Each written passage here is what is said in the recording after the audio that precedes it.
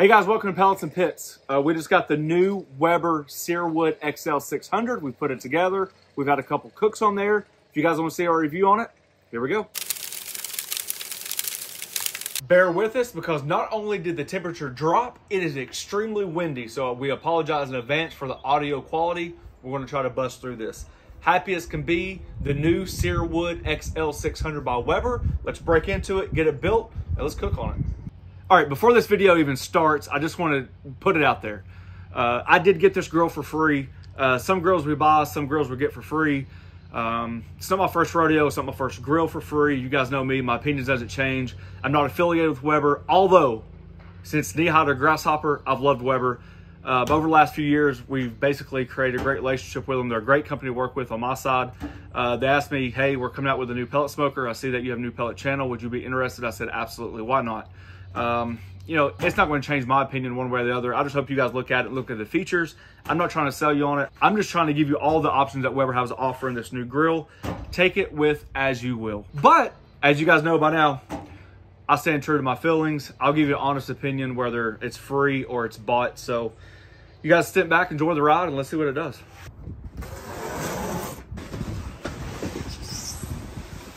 We're just getting the pieces broken down, put in place, about ready to put it together, but I was worried if we put it together, I wouldn't be able to showcase this. Pretty impressed actually by the build. You can see right here, that's double reinforced. Typically, everything we put together is something like this, but with that extra piece of metal, I wanted to show you before I put it together. A lot of strength right there.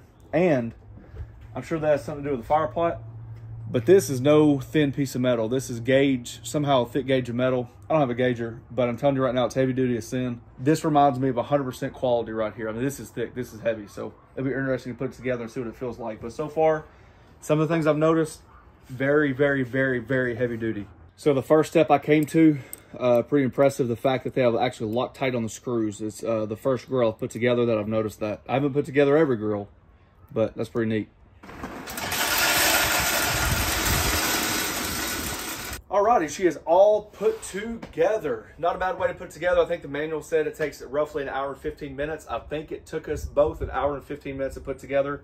Nothing shocked us. One thing is important, and it keeps reminding you to keep your screws loose when you put it together. That way all the frames can twist and turn and all that stuff. And honestly, once everything started rolling, pretty effortlessly. All right, so we're looking at features. Alrighty, we're just starting from the bottom and working our way up. You guys can see that it only has 2 wheels. At least they are a little bit bigger. That's nice. Got the bottom shelf. The bottom shelf says don't overweight it. It's rated up to 40 pounds. The one thing I noticed while we put it together is it does seem rather heavy for the amount of materials that you would think that's in there. Very solid pieces of metal. I showed you how the brackets were reinforced. The screws had that Loctite on there. So working down here, right here is gonna be your grease trap. That's going to be your grease tray, your ashes, and all that stuff. I'm sure you'd have to clean that out regularly. Everything just slides in. One piece upper grate. You have a small, medium, and large grate. I just want to show you the guts real quick because I really think they took the idea of protecting the hot spot. So on most pellet smokers, when you have your burn pot, typically it's extremely hot right there. You guys can see that this is like a diffuser. So it just spreads the heat a little bit more evenly. Plus, I think, we won't know until we get there, you're gonna be able to expand your open grill space. All the pellet smokers I've used in the past have a limited amount of open flame space, obviously because it's above the burn pot. But this might make it a little bit larger. We've yet to see. And then you got the heat deflector here as well, which just mirrors this, and it should spread the heat a little bit more evenly. So far, I understand the idea, but without using it, we won't know until we get there. But that just shows you the guts. A little handle to the side, and then on the back side, as you can see, we've got our smart box and our pellet hopper. It's roughly 20-pound pellet hopper. You have your pellet dump right here, and then the pellet dump is right there.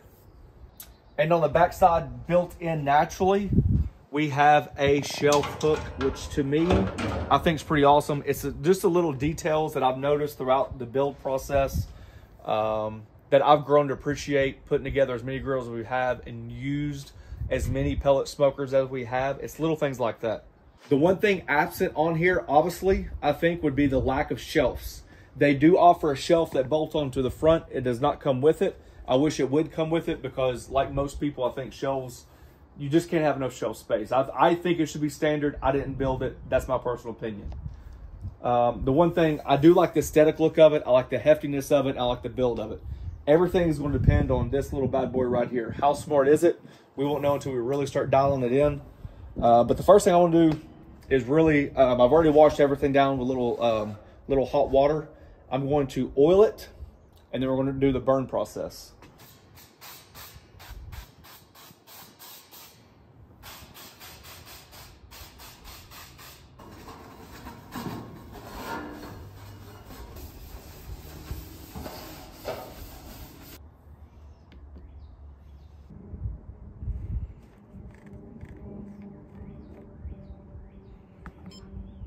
We're about 20 minutes into the seasoning process. Not bad.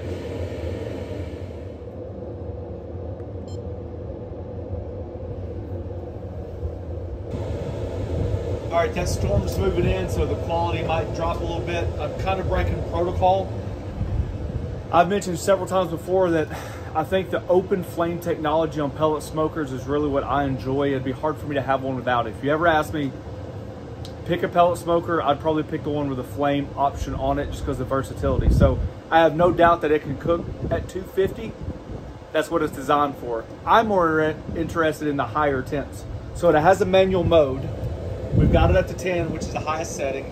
I've opened a couple times, we're up at 530 degrees. So I want to see how hot, not necessarily it gets, but I've just got some chicken breast.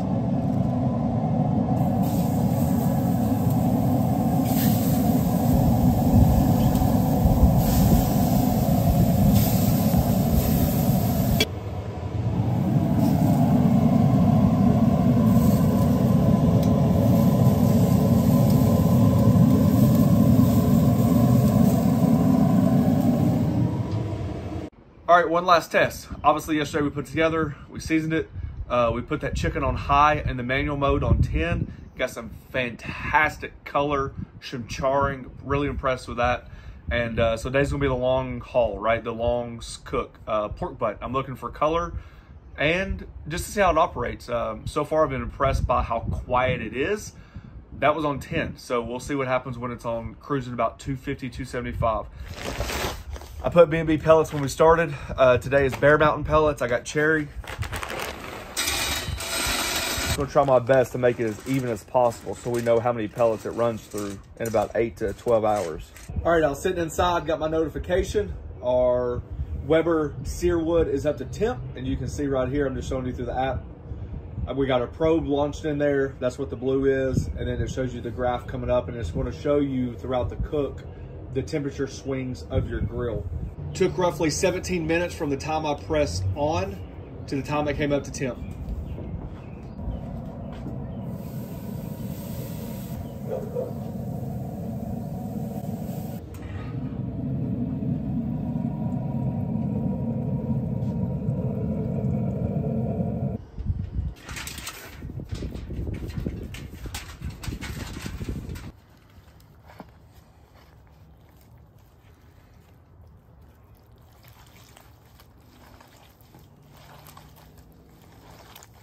All right, so this is the pellet hopper, and it's been on the, let's see, 8.5 to 9 hours.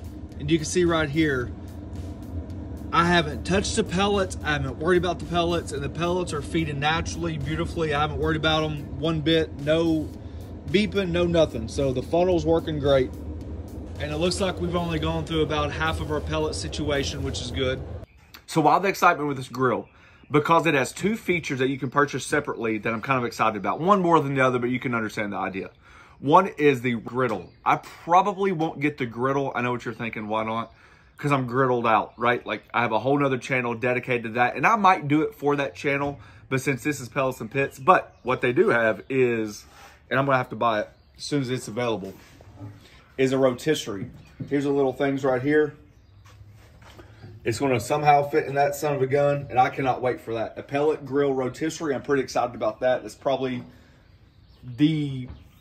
between that and the burn pot, like how wide the burn area was going to be, I was super excited about that. So that goes back to, we mentioned on our pellet grill accessories, why it's important to maybe find a 3-prong system, because you're going to have to plug up your smoker. Well, if you have a rotisserie, now you can plug it right in there. So I'm super excited about it. We're going to have to do a dedicated video. I've already brainstormed. I even thought like maybe like a piece of like a beef over potatoes, or I don't know what we're going to do, but I am super excited about the rotisserie. Alrighty, so like I mentioned, so we've done the burn-in. We've done the 1 through 10, which is a manual operation to really get this thing hot. That's how you sear on it, the sear wood. And we've done the long cook. We've done about 10 hours on it, about 250 to 260, somewhere through there. So what I want to show you now is basically the cleanup. So there's my grease tray. This right here is my ash dump, which is why I'm sure, oh, you'd have this little doohickey right here. And that comes with it. Yep. Just like that, you clean all that junk up. And that's it. I mean, you can clean this off if you want to, but there's no going in there every single time and dumping your ash pot or nothing. I've already opened this up. There's nothing to catch ash or anything. I guess the way the fan blows, it blows the ash out, down the sides, and in the pot it goes. So looks like it's pretty easy to clean. You don't have to worry about doing it every single time. Just want to give you a quick look on that.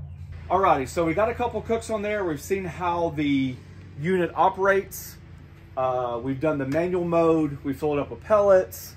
So there's some things I like about it, some things I don't like about it. I'm just going to go straight to the point of things I don't like about it, because those are the things that irritate me the most. First and foremost, it only comes with one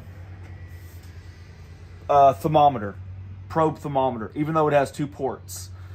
It doesn't fit any other thermometer that I have, so if you want an extra thermometer going number 2, you're going to have to buy that. If they got 2 ports, I think they should give you two thermometers. And I mentioned earlier the shelf. Although the shelf is extra, it just seems like when you get up in this price range, some of the stuff should be added in it. If you raise the price of the grill up $25, $30, I don't think anybody's going to be complaining. So I'm sure there's a price point they have to hit, but it's just like the little things, right? You just work hard to get the money, and you just want those little extra features. So those are basically the only 2 things I don't like.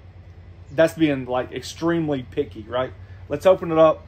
I thought we're going to get into a like a comparison video between this and the Traeger and a new pellet smoker that's coming for the year. We'll just keep that name out of it for now. And the reason is because I thought this was extremely quiet.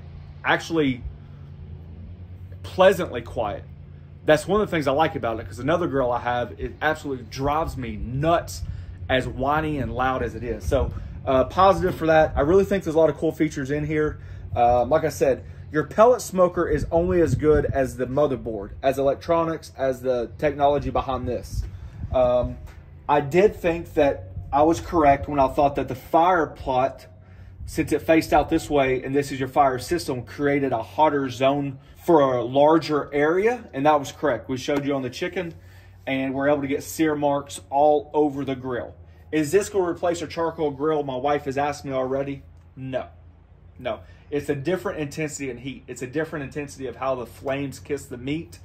But if you're having to choose about options, which is what we'll get into later with multiple pellet smokers set up, that is an option, right? That's what I like to showcase. I love the fact that these manufacturers are coming out with sear options, because when you're looking for bang for the buck, I like that. I love the options of a flame kissed, but it does lag behind the fact of like an open flame, like a charcoal, or even like a higher end pellet smoker. So other than that, I think it performed well. It seemed like it had extremely even heat all the way across. The one thing that surprised me was the dial does not move. Once you put that thing on 250 and the grill set at 250, once it hits 250, we can show you by the graph, it doesn't come off of it. So I don't know how true that temperature really is, unless we have like 20 thermometers in there at all times, which could be kind of like a cool video. But there's no temperature swings. If it's at 250, it stays at 250. And I thought that was unique and different, because most of my pellet smokers will at least fluctuate some. This did not. If you open the lid, the temperature dropped. If you close the lid, it climbed back up to 250 or 260 and absolutely stayed there. So my overall thoughts with it, it's heavy. I think it's well put together. I think they've thought about some of the features that probably most pellet grill owners have had frustration with in the past. It's a pretty unit. I like it. The little hooks on the back are a nice touch. It's just the little features. I think the pellet dump really dumps pellets out fast. That's one thing I like about it. Sometimes they get clogged up. This thing can absolutely dump the pellets, which in our pellet grill accessory video, I showed you the 5-gallon bucket and how when you dump it, it's important to have like a wide mouth because how much comes out. You'll need that on this. Just to piggyback on the electronics, the motherboard, how it's ran, I do think it's a quality now of pellets. I think pellets are going to have to pick up their game in the fact of these computers are so smart and they're developing these systems so efficiently that this is double walled insulated. You're not losing much heat. I mean, these things are designed to run efficiently. So I think it's more about the flavor like that. Look, we did the chicken breast. You saw the sear marks on those. Fantastic. The pork butt tasted just like a pork butt, right? You get the smoke flavor. And then that sloppy joe that we did or for our first cook, same thing, right? I mean, beautiful mahogany color, everything you want. Super excited about the new Weber Searwood XL 600. I'm excited because now I can put it up in comparison to other like models. I still think the Loading Star needs to be separated from the pack, but if you're looking at Pit Boss, Traeger, Weber, Camp Chef, and stuff like that, it's nice to be able to compare them with the features and so on and so forth. And that's what we're gonna be doing down in the future. So thanks for watching. Don't forget to press that subscribe button, pound the notification button, share it with your friends. Peace.